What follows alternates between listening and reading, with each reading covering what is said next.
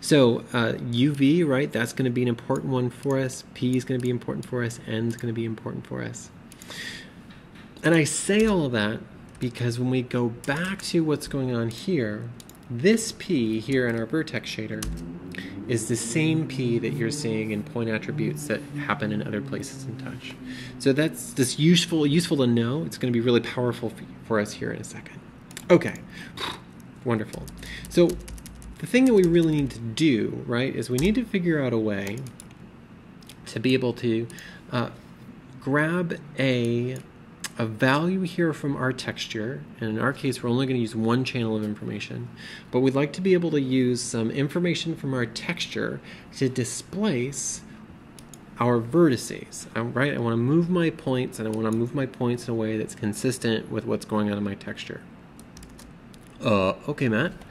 Well, that's sure, whatever you say. So, let's do that. Let's set up a few things here. So in GL, one of the things we need to do is we actually need to declare data types explicitly. So we're going to go ahead and add a new float that I'm going to call disp_z, as in displaced in the z dimension. And I'm going to use this function that's built into GL called texture. And texture is going to let us find a pixel coordinate on our 2D sampler and correspond that with another vec2. In our case, right, another XY position or a UV position. So what that means, right, so we're going to use texture. We're going to start with our disp_text. That's the texture we want to use to look up from. I'm going to use UV0, and these are actually the UV coordinates.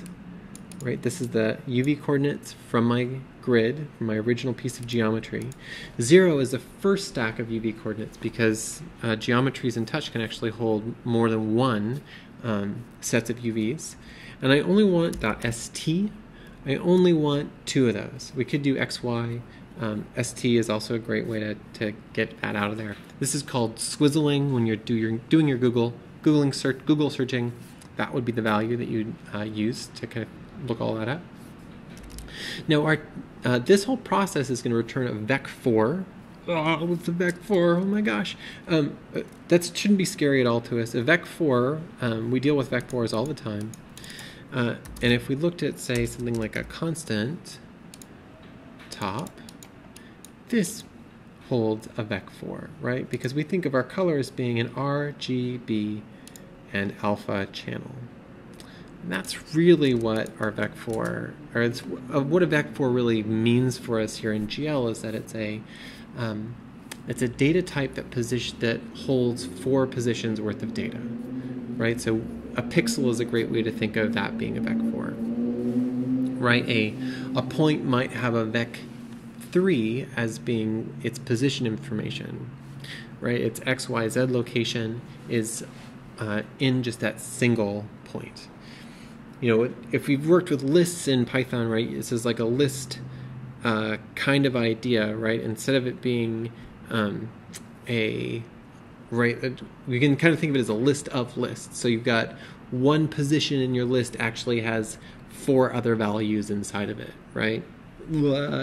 That gets really messy really fast. And so in GL, it's really handy for us to have these other data types, vec4 being one of them. Okay, sorry, major diversion there. Anyway.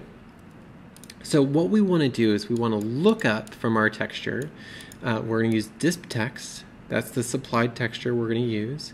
We're going to use the UV coordinates coming from our geometry. And I only want the R channel .r because I don't need any more information than that. Okay, so if we save that, we should hopefully see that we still haven't encountered any errors yet.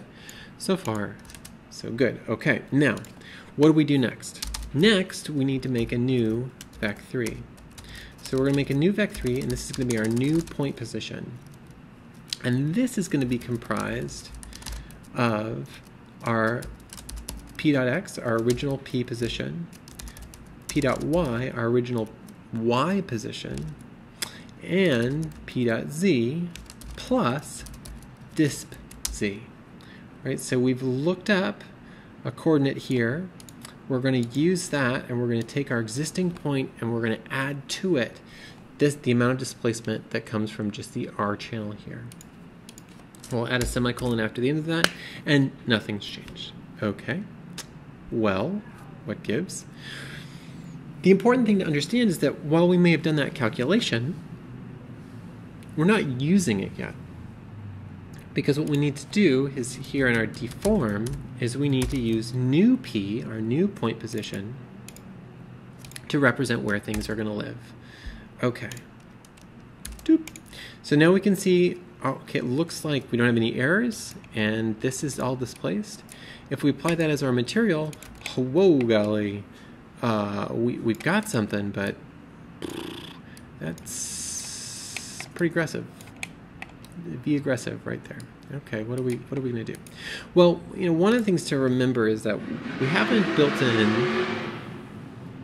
Something to keep in mind here is that we haven't actually added any scaling mechanism. So we could, let's go ahead and view that. We'll stick that up here in the corner. We could scale that here in our noise. So we could, like, you know, come in here our amplitude and like turn our amplitude down here, and now we have this like gray malarkey. That's gonna suck though in the long run, because it means that we've got to do all these texture operations to control what our displacement looks like, and to me that seems like that's a little bit overkill. So let's add a vec2 to our GLSL material, and in this case I'm going to call this disp scale. So this is our displacement scale. Now next thing we've got to do, of course, is we've got to actually have to add that uniform in here also. Uniform, and in this case it's just going to be a float, and it's going to be called disp scale, right? So far so good, no errors. We're going to take this value, right? We're going to take the pixel that we've looked up, and we're going to multiply that by our disp scale, so we can scale that just a little bit. And now what we should be able to do is we should be able to control our displacement here. Yeah. All right. Now there's a little bit of a funky thing happening in the way that we're sampling this. And because of the way that UV coordinates work, right, we have a little bit of a discontinuity at our edges. We'll see this weirdness here at our edge, right, where we have this break with our texture. And that's okay. We could fix that with some more complicated math, or for right now, for our sanity, let's go to our top, and the drop down here, and our repeat, let's go to mirror for our U and V's. And we're going to use that for the moment, because that's going to save us just a little bit of headache. And the edge case that it fixes for us, and the way that it makes it pixel perfect for us, I don't think is quite worth it for this particular application. There are many applications where it would be really important. In this one, I think we can let it go for right now. Okay. So there we've got that business set up. Oh, great, wonderful. So what happens if we transform this? Let's go ahead and add a little transformation, and let's do it first in X. Abs time, seconds. Whoa, hello, you are so fast. And let's slow that down, say maybe multiply that by 0.1. Now, we might notice, if we get close here, that there's a little bit of some chunky movement in this. We're going to see like some k-k-k-k-k, and if we go slower, we'll see it for sure. We can see this inconsistent kind of jerky movement. And that's because we're just not at a high enough bit depth. If we crank that up to maybe like 16 bits, or if we go up to 32-bit, we're going to need to see much smoother motion now here in our points in their translation. Okay, which means we could, you know, do something like turn this speed back up. Yeah, killer. All right. So now we have a pretty interesting set of points that are being displaced, right? Our grid points are being displaced based on a texture. Now you're going to say, so what, Matt? Well, let's look at like maybe movie file in instead. Now I'm going to go ahead and, for our own sanity, I'm going to constrain the proportions of this. So I'm going to use a fit top, right? And we were operating at 100 by 100. So I'm going to go ahead and turn this down to 100 by 100. We're going to do a little fit outside. So scoots right in there. We can plug our banana in instead. Aha, and now our banana is in here as our particles instead. All right, well, you might say, okay, that's all well and good, Matt, but I want more than that. Okay, fine. Let's grab maybe like one of these nature movies. All right, well, now our nature movie is driving this thing. You might say, that's well and great, Matt, but, you know, what's our performance look like? Well, let's go ahead and our fit top.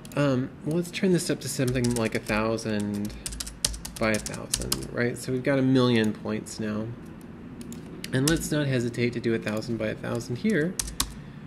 And I'll take a minute for the first set of computations to happen, but we can see now that we're displacing all these points. You know, this 1,000,000 point grid right at 60 frames a second, not even batting an eyelash. So now things start to get really interesting and fun. They get real weird here real fast. Okay, let's plug our texture back in here instead. Right, we start to get this real fun, crazy noisescape. The more that we play with our noise, the more interesting it's going to start to become. We might also think about, all right, we're going to just turn this down for a second for our sanity and for the sake of our performance. There we go. Excellent. The other thing that we might look at is we might go ahead and open up the palette. And in the palette, if you haven't seen this, this is just a beautiful little gem that's hidden in here. And it should be called, if I can remember the name of this thing, I think it's just called Noise. And I think it's in generators. Yeah, killer. Okay. And the reason why I bring this up, let's go ahead and route this into our fit, and then route that here into our normal. Great. All right. So there's lots of different noise types in here that we might be able to start to draw from. Now, let's animate this. It's a cellular 2D noise. Let's make sure it's 3D noise. We can animate it in 3D, and let's use times seconds. And let's also turn down our displacement just a little bit. Yeah, okay, looking good, looking good.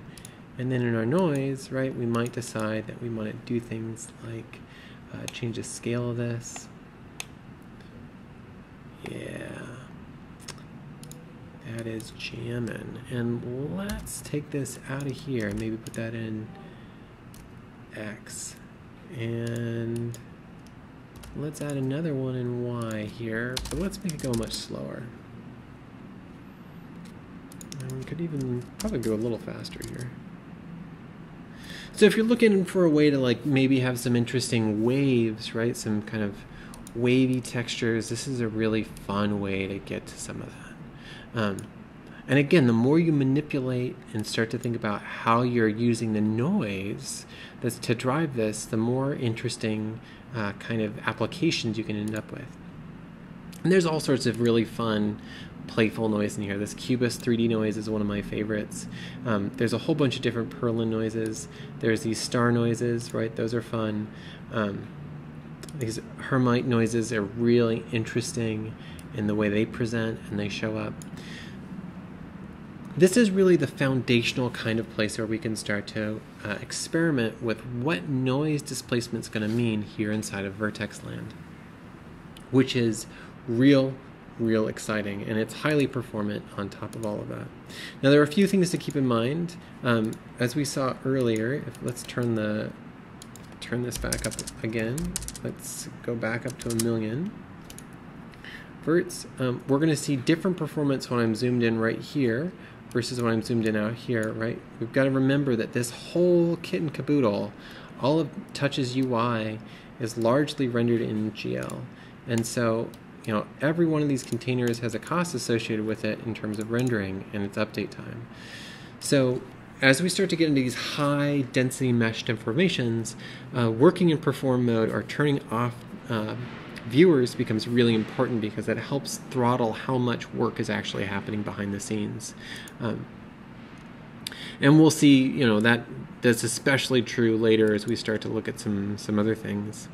In the meantime, you know, you can always turn down your densities, or you can start to think about how you control how many operators you're looking at any given point.